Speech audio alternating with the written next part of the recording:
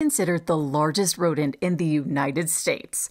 The North American beaver can grow 3 to 4 feet long. It has dark brown, waterproof fur, webbed feet, and a long paddle-shaped tail. They build watertight dams of sticks, reeds, branches, and saplings, which are caulked together with mud. These dams not only modify their habitat, but also change ecosystems. Dams, for example, can reduce stream erosion by forming slow-moving ponds. Beavers will spend their summer building these dams and gathering and storing food for the winter. In Colorado, beavers will stay in their lodges under the ice during the winter.